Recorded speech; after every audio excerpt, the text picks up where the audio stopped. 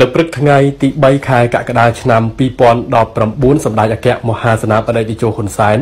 នាយករដ្ឋមន្ត្រីនៃព្រះរាជាណាចក្រកម្ពុជាបានអញ្ជើញជួបពិភាក្សាការងារជាមួយឯកឧត្តមអគ្គនាយកអង្គការពាណិជ្ជកម្មពិភពលោកមុនពេលអញ្ជើញចូលរួមក្នុងពិធីបើកកិច្ចប្រជុំអង្គការពាណិជ្ជកម្មពិភពលោកលើកទី7ដើម្បីត្រួតពិនិត្យឡើងវិញជាសកលលើជំនួយសម្រាប់ពាណិជ្ជកម្មឆ្នាំ2019ក្នុងជំនួបទ្វេភាគីនៅស្នាក់ការអង្គការពាណិជ្ជកម្មពិភពលោកជាមួយនឹងឯកឧត្តម Roberto Azevedo អគ្គនាយកអង្គការពាណិជ្ជកម្មពិភពលោកនាព្រឹកថ្ងៃទី3កក្កដានេះឯកឧត្តមបានស្វាគមន៍សម្ដេចតេជោនាយករដ្ឋមន្ត្រីនិងបានថ្លែងអំណរគុណចំពោះសម្ដេចតេជោក៏ដូចជាប្រទេសកម្ពុជាដែលបានធ្វើពិភាក្សាទានដល់អង្គការពាណិជ្ជកម្មពិភពលោកជាពិសេសក្នុងនោះប្រទេសកម្ពុជាគឺជាប្រទេសសម្របសម្រួល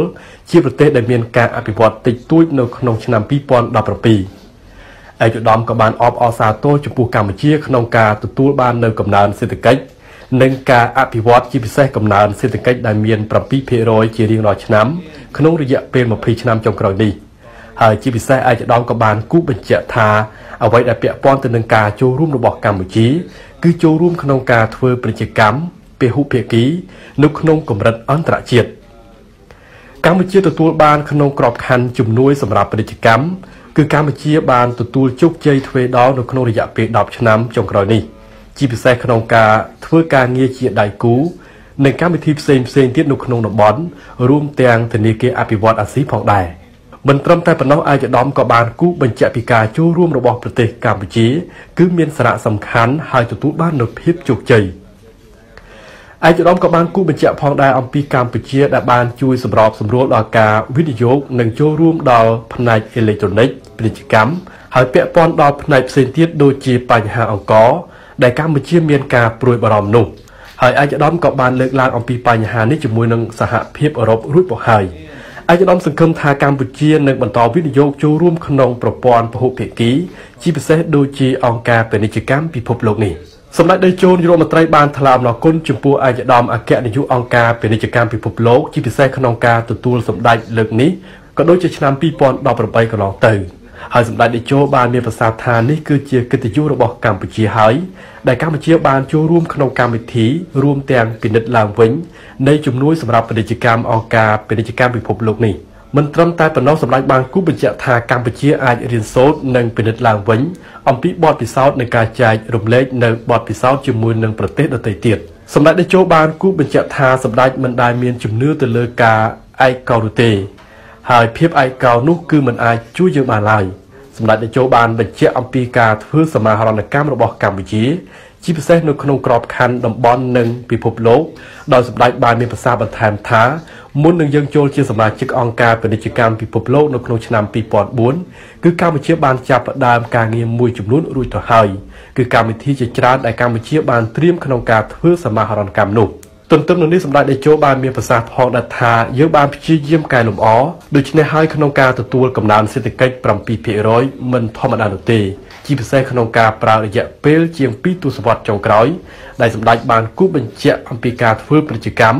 ក៏ដូចជាការកែលម្អពាណិជ្ជកម្មជាពិសេសការបន្តធ្វើការងារជាមួយប្រទេសដទៃទៀតសម្ដេចបានថ្លែងអំណរគុណដល់អង្គការពាណិជ្ជកម្មពិភពលោកដែលបានផ្ដល់ជួយដល់កម្ពុជាក៏ដូចជាប្រទេសដទៃទៀតដែលមានការអភិវឌ្ឍតិចតួចជាពិសេសនៅពេលនេះសម្ដេចបានគូបញ្ជាក់ថាជាពេលវេលាមួយដ៏ល្អជាងពេលណាទាំងអស់ដែលបានគ្រប់គ្រងអំពីទូនីតិរបស់អង្គការពាណិជ្ជកម្មពិភពលោកជាពិសេសគឺបរិបទដែលជាចរន្តនយោបាយកំពានិយមសម្ដេចតេជោបានលើកឡើងអំពីបទពិសោធន៍ដែលសម្ដេចធ្លាប់ធ្វើការងារជាមួយអតីតអគ្គនាយកអង្គការពាណិជ្ជកម្មពិភពលោកលោក Basta Lamy ដែលនៅពេលនោះកម្ពុជាបានដើរតួនាទីជាប្រធានអាស៊ានក្នុងឆ្នាំ2012នោះជំនួបរវាងសម្ដេចតេជោនាយករដ្ឋមន្ត្រីនិងអគ្គនាយកអង្គការពាណិជ្ជកម្មពិភពលោកក៏បានផ្លាស់ប្ដូរមតិយោបល់គ្នាសម្ដៅធ្វើយ៉ាងណាឲ្យកម្ពុជាទទួលបាននូវផលប្រយោជន៍និងការធ្វើសមាហរណកម្មនៅក្នុងក្របខ័ណ្ឌអង្គការពាណិជ្ជកម្មពិភពលោកហើយអង្គការពាណិជ្ជកម្មពិភពលោកក៏នៅតែបន្តធ្វើយ៉ាងណាដើរតួនាទីរបស់ខ្លួនក្នុងការកែតម្រង់នាពេលខាងមុខនៅក្នុងជំនួបនោះផងដែរសម្ដេចតេជោនាយករដ្ឋមន្ត្រីក៏បានលើកឡើងអំពីស្តង់ដារ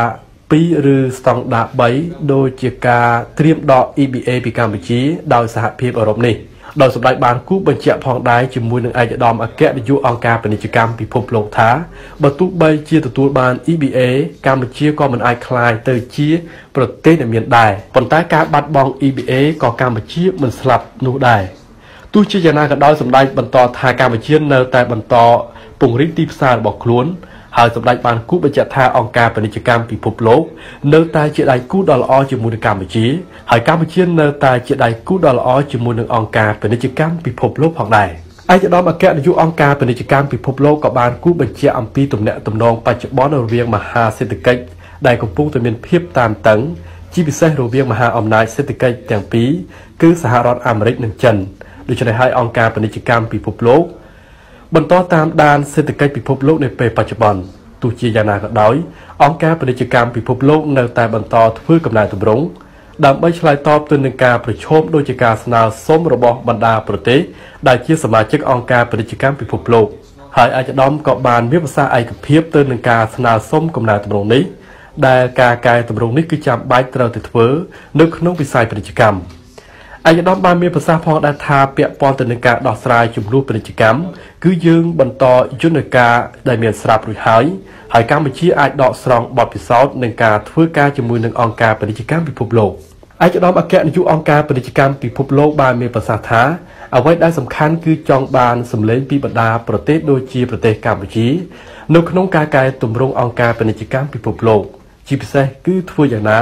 កម្ពុជាអាចទាញយកផលប្រយោជន៍ពីការកសាងសមត្ថភាពពីការកំណត់ពេលវេលានៃការអនុវត្តជាពិសេសការចូលរួមនៅក្នុងគ្រប់វិស័យរបស់អង្គការពាណិជ្ជកម្មពិភពលោកដែលផ្ដោតសំខាន់គឺការទាញយកអត្ថប្រយោជន៍ពីការធ្វើពាណិជ្ជកម្មពីអន្តរជាតិ